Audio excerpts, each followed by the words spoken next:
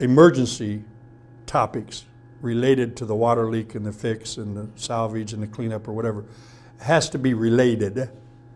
You can't discuss, bringing Lenzini into open meetings. You know what I mean? You can't go afield. It can't be a shill for further afield topics.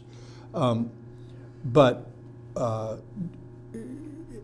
that's pretty, except for the closed session part, that's pretty much the end of the legal rules for this meeting, and business sense kicks in the sense that do you have a time to get only one estimate of Server Pro is a cleanup group, for these. Do you go out and call 3 people and how soon can they get here, or do you stop at Server Pro the first 5 minutes and you bring them in and they're saying, for $5,000, because that's expensive, by the way. I've been through this a couple of times. $5,000, we can get in here today and start vacuuming up and save some of your books and treasures and limit the damage. You won't eliminate it, but limit the damage. So you may not go at all into bidding. It's emergency, but I would just simply say you use business judgment. At what point do you say we've got enough with Server Pro's estimate to go forward? I'm sorry, go ahead. Okay. I think I get what you're saying. Now let's put a cause to that problem. Let's say an employee on Monday failed to shut something off that was their responsibility to do. Mm-hmm. Caused a minor problem. Mm-hmm. It was found Tuesday morning. Tuesday, they did it again. Mm-hmm. Caused a minor problem, but it was Wednesday causes the flood. Now the board has said you cannot have that employee. Now it becomes a personnel issue. Can they go into closed session to prevent that from happening again on Friday? Well, yeah, but I was thinking, let me come to my example of closed session purpose, and then I'll come back to yours, because mine's a little easier. I have had emergencies, tornado damage being the one that's coming to my mind, where the emergency meeting went into closed session to discuss the lease of replacement property. And the reason it was emergency or need right then was that they were going to relocate whatever they could salvage from the site into this leased premises. And they had enough information from this available building, to lease. But they did go into closed session to discuss, the building, what it offered, what its cost would be. Actually, the biggest point was how long they would have to commit to be able to use it that day, and whether they really felt like they had to commit to a minimum of 90 days, which is what the landlord, was requiring. So they had that discussion in closed session, and then they came back, to deal with other emergency issues of the tornado. But that took place in the emergency meeting? Yes. Okay.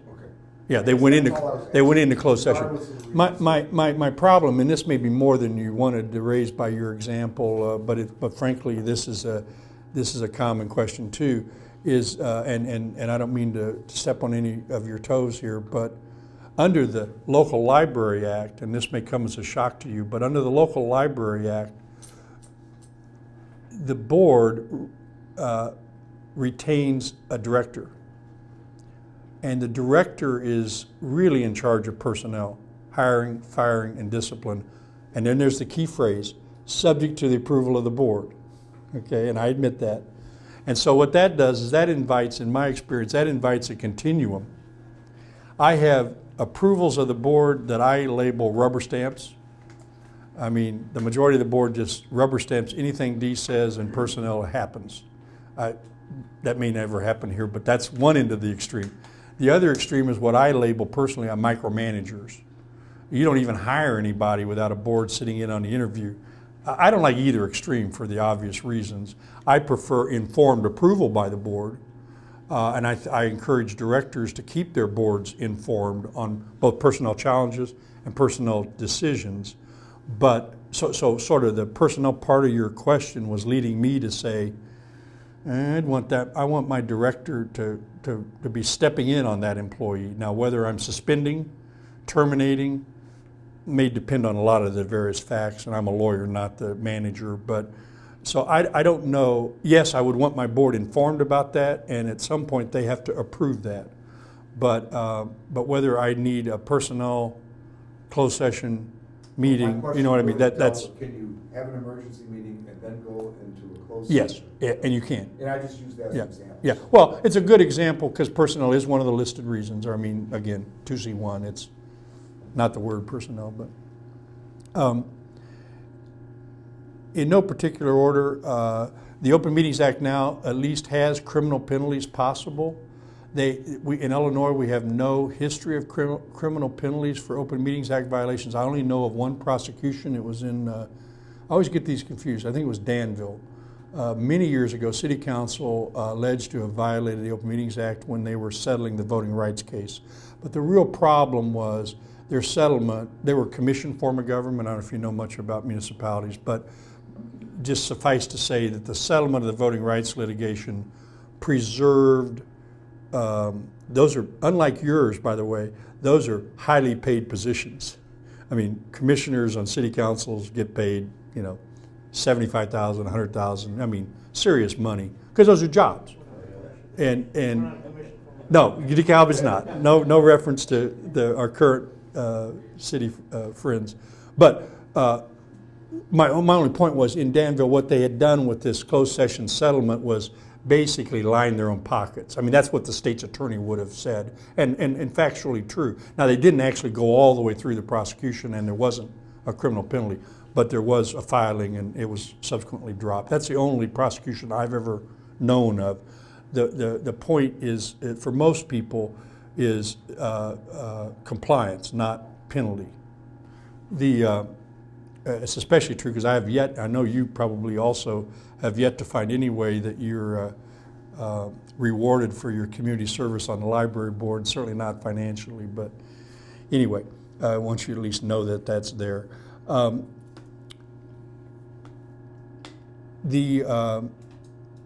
Brings me to, in capital letters here, no final action in closed session. I've alluded to that earlier. The Open Meetings Act does say no final action in closed session, or really what it says is all final action must be taken in open session. But they don't define the term final action, and honestly this has been a troublesome factor. I don't know if some amendment someday will define final action. I doubt it, because it's frankly very hard to define, because it's contextual in my experience. What's final action? And I alluded to earlier, you know, when I'm asked to negotiate something, that is not final action because I know I will not accomplish it. I mean, I may accomplish a proposal, but I can't, you know, as a delegate, as an attorney, as an agent, buy property, let's say, as an example. We may colloquially say that I'm buying property, but I'm not. It's going to be somebody else's approval of the buy-sell that's closed. But there's all kinds of examples, you know, of when something becomes final action and when is it preliminary. It could be essential step to the final action. It could be a gratuitous step, maybe not even essential, just by our choice and our discretion. We'd like to gather some more bids or more information. I say that's discretionary because it's maybe not required by any law anywhere, but it's something we want to give us the comfort to eventually take the final action. My personal practice is every opportunity possible, I go to the outsider, I'll call it, to propose in as final form as possible the action that then is brought to the library board so that we can get final action. Because if there's loose ends or undetermined things or issues to be resolved, then that is likely not final action. So whether it's a buyer of property, I've got one right now as an example. We've got a guy who really wants to buy a library system parcel.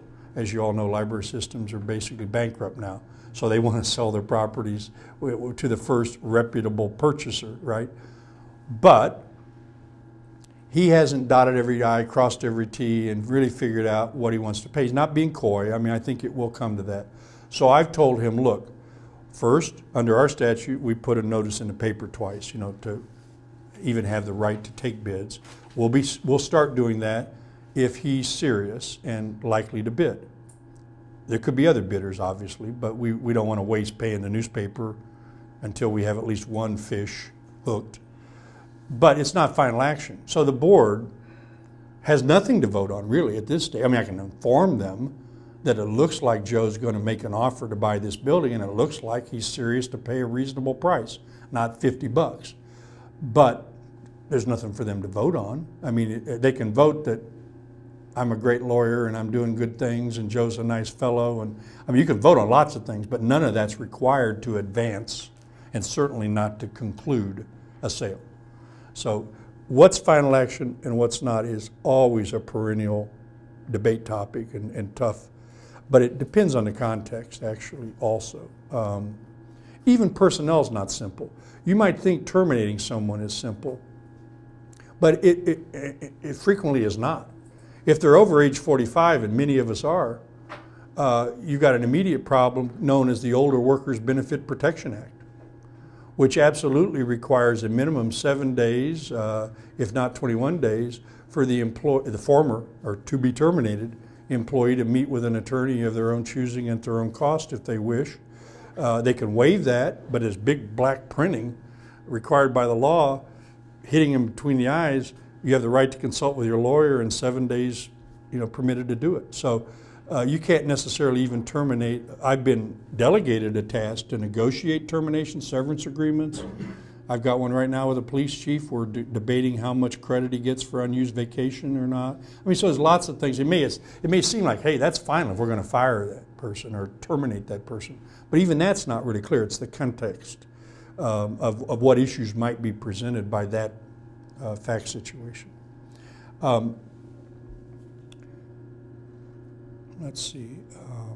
One amendment to that 10 years ago, quite a while ago now, that's worth mentioning, is that in the old days, when the statute said final action in open session, not library boards, I never saw it in a library board, but schools used to do it frequently. They'd go into their closed session under personnel, they'd have their discussion, they'd come back out into open session, they'd say, I move to adopt Gladys's position or motion or discussion in closed session. I second it. Passes unanimously. And everybody in the audience saying, who the heck is Gladys? Or what was Gladys talking about? Or what's option A was another one. I moved to adopt option A. We just spent 3 hours talking about option A. Nobody else knows what option A is, but I moved to approve option A. I second option A. We vote on option A. So the statute was amended to say, you have to explain, and this is my paraphrase, this is not the exact words, but you have to explain in public session the vote, the topic, the motion, what's being, or the action being considered and then voted on. Now, you can do that in lots of different ways. You can do it, the movement, when they make the motion. They don't say, I move option A or I move Gladys. I moved to give our former chief a $5,000 bonus and then terminate him. Or, I mean, you can include in your motion enough information of what the action is for the public to understand it. Or you could either have a motion first or follow it later with a motion of a discussion enough. There's no motion on the table, but you sort of summarize what's at stake or what's going to be motioned. Or some people prefer you make a motion. I move that we do what we've been talking about. I second it. And then before there's any vote, someone remembers my speech and they say, okay, well, here's what, for your benefit, here's what, we're considering, here's the summary, of what we're going to be voting on, and describe it in that way, and then the vote happens. But in some way, you've got to explain, okay, before the action is voted. Next entry I have is public's right to attend. There's been some cases this past 18 months on this question. When you have a noticed meeting, and again, it's always going to start public. I mean, it may be 30 seconds in public till you make your motion to go into closed session, or it could be 3 hours. But the public has a right to attend the open session portions. They also have a right to tape open session portions, as long as they don't use Klieg lights. We don't have many Klieg lights anymore. We don't.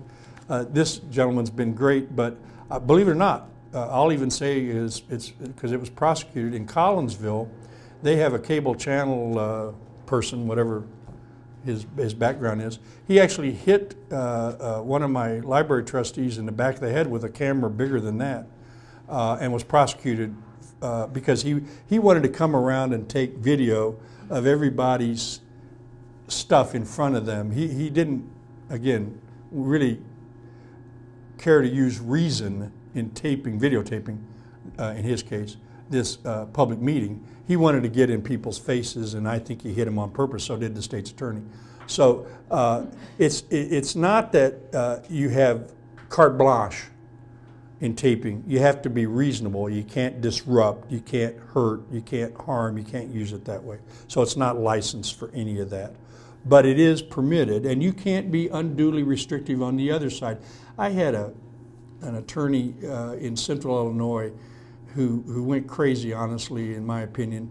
They taped, if you use a room like this, they taped a little square on the floor and required all video cameras and taping to be located in that square and not move out of that square during the entire meeting. And the court took about a minute to say, you're nuts. You know, there's a happy medium. It's not disruptive, not hurtful, not etc., to let them spread out, so to speak, and get, you know, reasonable taping of your public session. So that's kind of where the law stands. But back to the right to attend. These cases this year, for some reason, city and school meetings have had some cantankerous or controversial topics.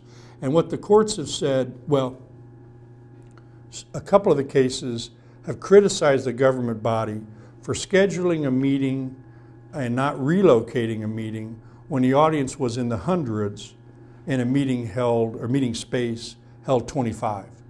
They said you have to recess that. You have to either schedule it and plan it in a place where there's ample room for the attendees, or relocate to a room that's, you know, large enough for the audience that wants to attend. And actually, we've even had the other shoe drop, because then there's another case fairly recently where they complained because the meeting occurred in a fine enough place, the room, but they went into closed session and they made the attendees, there was no other place for the attendees to go except out into the cold. And they waited outside. I don't know if they smoked or not, but they waited outside through a drizzle, and it was hours. I think it was after midnight before the closed session ended, and they were invited back in. So they sued, saying that setup was not in compliance with the requirements of the Open Meetings Act. They should have had warming hut or room for the people not to spin through the cold, and they should not have met past midnight. Well, the court didn't take long to throw them out of court, saying, you know, I think they were unpaid school district, or school districts are unpaid, but I mean, I think the court said if they're attending to the public's business, I mean, that's the reason for the meeting, and that's what took their devotion so long. There was no problem with that, you know, the length. They weren't, you know, sleeping inside while people were outside, and that they did not have to provide, you know, protection against inclement weather or whatever. So we've sort of seen both sides now. You have to be somewhat reasonable in terms of the location, but not providing cookies and coffee. Under this, again, it was the FOIA law amendment effective January 1st, 2010 that I alluded to earlier, and the change with respect to the PAC. The biggest change that statute made as to the Open Meetings Act, and I think Dee probably already realizes this, is that you must have at least one designated Open Meetings Act person who has successfully completed online training. And you had until July 1st, 2010, the first 6 months to do that. And now going forward, you must do it annually, and or within 30 days of the appointment or the designation. Now, a lot of things to be said about that. First, if you haven't visited the Attorney General's site, you can certainly go there, and under the section link to ensuring open and honest government, Lord knows she's a great politician. And so she's labeled this ensuring open and honest government. But you click on there and you're going to get to several things, including the Open Meetings Act. I would have told you could go there for the Open Meetings Act, or the guide to the Open Meetings Act the Attorney General wrote, and a friend of mine wrote it actually, but it's 4 years out of date. So all of the things I've talked about that have been changed aren't yet up to date. They keep promising that they're going, and I didn't bring with me, but some of you may have seen in the old days they actually printed it, several different iterations of that. They stopped printing it about 5 years ago when they knew it was so out of date, and I don't know when their next plan to get it updated and out, because the act changes enough that they haven't. Last time I looked, they had not yet updated the guide, but the old guide is still on there if you want to. I think they haven't taken it down, if you want their view somewhat dated. But more importantly, there's the online training, and then you actually, there's a choice. You can do the unregistered, unlabeled online training. It's about, I can't remember now, it's been 6 months since I did it. I'm going to say maybe 50 slides that you click through, multiple choice. If you want credit, like you're an OMA designee and you need the certificate, then you have to pick another choice and register, you know, who you are, who you're for. And it's the same exact questions that you go through the online list. So if you ever wish to go through there, and they didn't do a horrible job with it. I mean, there's one or two I quarrel with their questions and their answers, but I understand why they've answered in the way they have. This is a complicated, you know, web of stuff. By and large, they've done a fairly good job of trying to train. It's totally unclear, by the way, if you don't succeed. Remember I said you had to successfully complete online training? Well, nobody knows if you fail. Whether you don't count, you can redo it. You could probably redo it 40 times. I mean, I didn't try that test. I did try, by the way, I'll not unduly lengthen this, but I'll tell you one more story. A few years ago, you know, you have an ethics act, and I think you've adopted a model ethics policy in accordance with that act. That was the first time not for locals, but the state employees must take an online ethics training. I don't know if you've ever heard that. Well, it's typical academia. Somebody at U of I or some group at U of I, thankfully they were in a union of professors, they got the bright idea, since this is required annually, a test they must do to remain a state employee, that they would take the test online, and they would take it in about, I think the shortest was 2.5 seconds. Well, the Central Management Services that operates this have a logarithm that measures how long it took you to get through the test. So obviously they knew anybody that went 2.5 seconds didn't, in good faith, take the test. So they sent out letters. This goes back a couple years, but they sent out letters to all these people threatening that they weren't going to be employed because they had failed to take the test faithfully. Well, of course, their union got involved and said that's an unfair labor practice, and if you don't stop this immediately, we'll sue you. And that was back when Illinois had a little bit of money, and they would have taken them for their money. So anyway, that's the backstory. My task with the Open Meetings Act and the Freedom of Information Act online was to figure out if A, the certified registered screens and questions were the same as the public open ones not registered, and they are. They were identical. Because these are kind of questions I get. You know, can we practice? Yes, you can if you want. And there's also no, well, I don't believe there's any logarithm or protocol that tests how long it takes you. Because I did my Open Meetings Act in 1.5 minutes. That's about as fast as you can get through the 56 screens. Those aren't all questions. There's only about 15 questions interspersed. And I'd already seen it, so I kind of knew what it was. I was simply wanting to get through as fast as humanly possible. I think I did, and they still give me a certificate. So for any of you that care about that. But even if you're not the designee, you can visit the site and take a look at that. It's certainly, or the Freedom of Information Act for that matter. It's certainly a good refresher. Somebody's required to do it each year. if replaced within 30 days. And where's that site? It's the Illinois Attorney General's website.